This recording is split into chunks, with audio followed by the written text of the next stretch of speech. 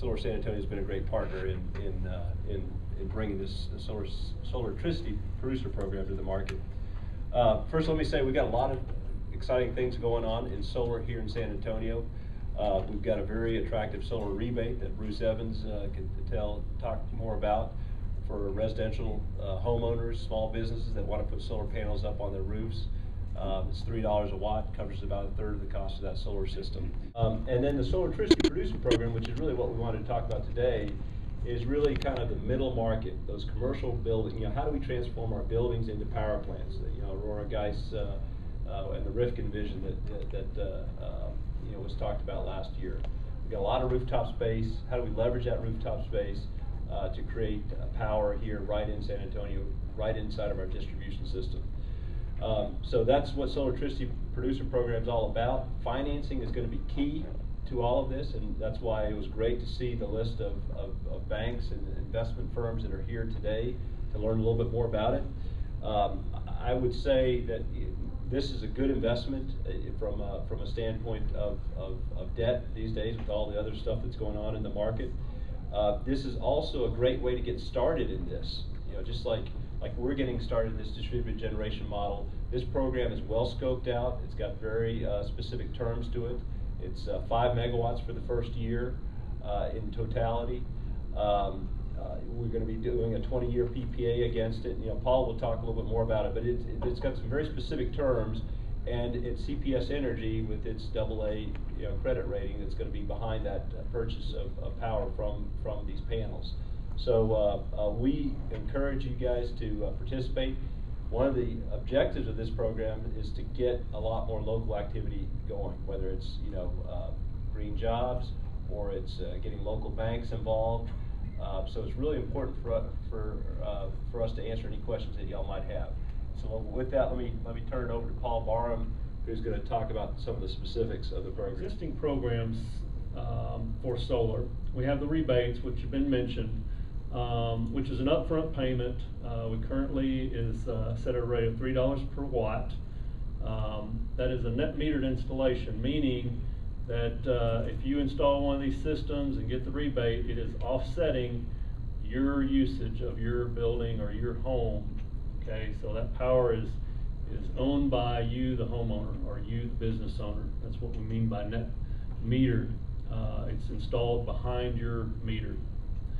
So Solartricity producer is really focused on the gap between those programs, what I would call larger commercial installations, and it's really focused on building mounted, where this program really isn't interested in an installation out in the field, which is the cheapest way to do it, like Blue Wing, 14 megawatts, stick it out in the field, where you can maybe buy inexpensive land. Installation is cheap, you don't have to worry about roofs, interconnections probably simpler and things like that. But that's not really what the Solartricity producer program is about. It's really about getting larger installations into the metro area, really about building our expertise and our experience in making these systems work in our distribution system. When we're talking, a 3 or 5 kW system that might be installed on a home, really, it's kind of noise in our system, and those aren't that difficult. When we talk about 100, 200, up to 500 kW installations, those bring a lot of new problems and a lot of things that we have to work through. So this is really about us working through these issues as well as installers working through these issues to really try and start building this path to an increased installation of solar in our local area.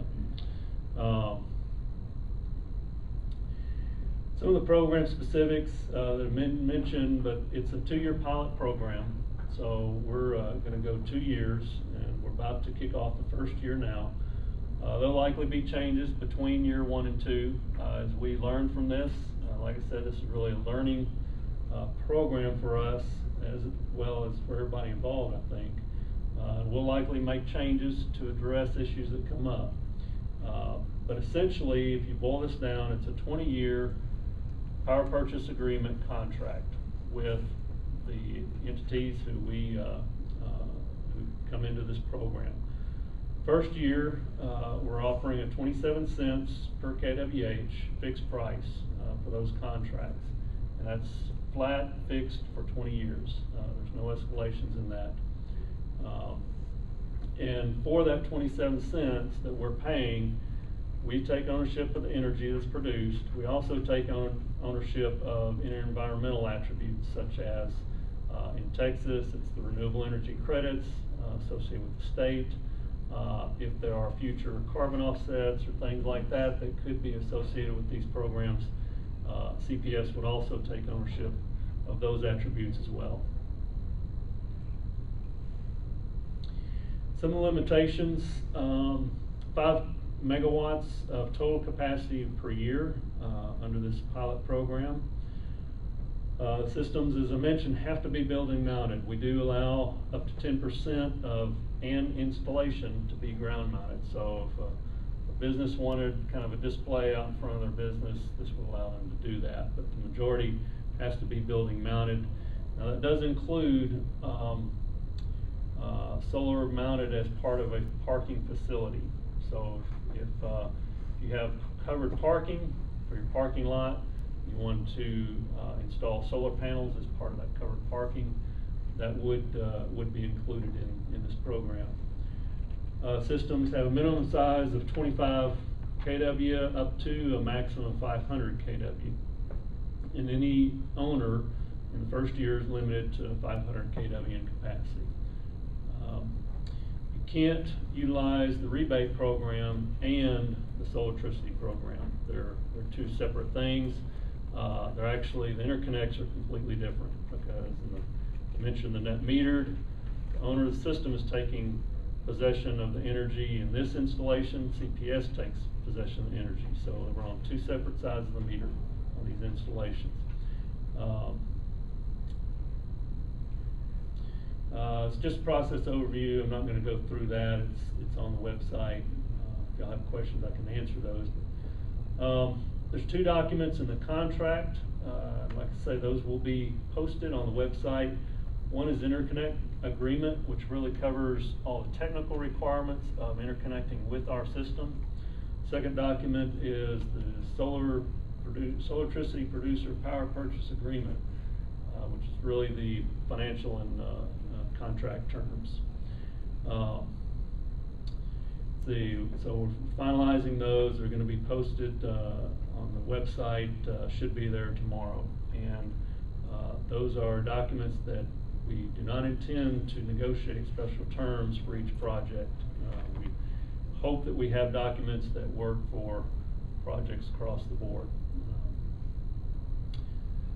Some of the contractual requirements, 20-year contract begins at the point where we execute the contract, which would be the point at which we tell you, yeah, your project is good to go, you've paid for the interconnection costs, and we release you for construction. So that, and we would both sign on contract. That's when the 20 years starts. You have to pay for the interconnection costs up front at that execution point. There's a requirement to reach commercial operation within 9 months of the contract execution. Project production is limited to the original design, so you would not be able to upgrade the project down the line to get more power out of it. Would not be allowed under the contract. You have to maintain the facility. We only make payment for power that's actually produced, and a monthly payment will be processed based on the meter data.